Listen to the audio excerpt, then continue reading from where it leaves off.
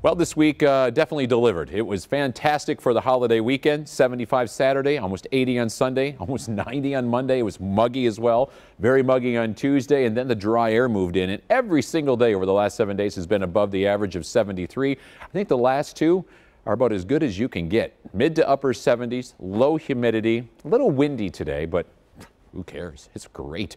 A year ago today, we were 90. Notice the lack of cloud cover in the sky.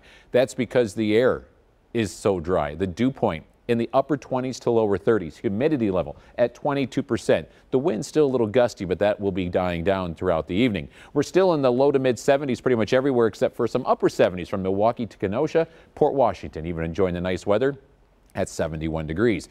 The winds between 20 and 30. Those will be diminishing and becoming almost light around sunset. And believe it or not, we had a cold front move through a couple hours ago. The wind just shifted direction. That's it. The air is so dry we couldn't even get a cloud to form. Normally cold front comes through this time of year. You get some showers, some thunderstorms, maybe severe weather. Not even a cloud today because the lack of moisture. But off to the west there is some moisture with a very ragged, unorganized storm system. This is coming in, ruining our perfect stretch of weather. We actually do need some rain.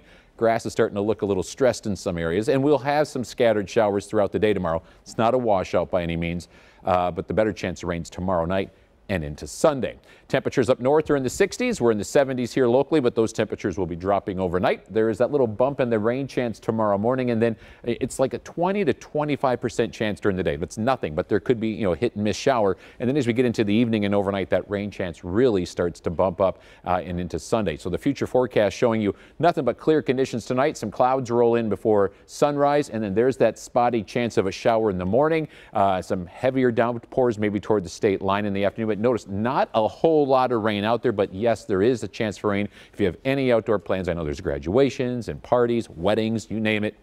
It's not a washout tomorrow, but there will be rain around. Sunday, the better chance for rain. This is Saturday evening into Sunday morning. We could pick up about a ½ inch of rain. Tonight's low temperatures, believe it or not, dropping into the 40s away from the lakefront because of that dry air. And then we'll get up to around 65 tomorrow, mostly cloudy, a few showers here and there throughout the day. Here's your 7-day forecast. Rain likely Saturday night into Sunday. Monday morning, still some showers in 68, and we'll stay in the upper 60s to lower 70s all of next week. We'll be right back.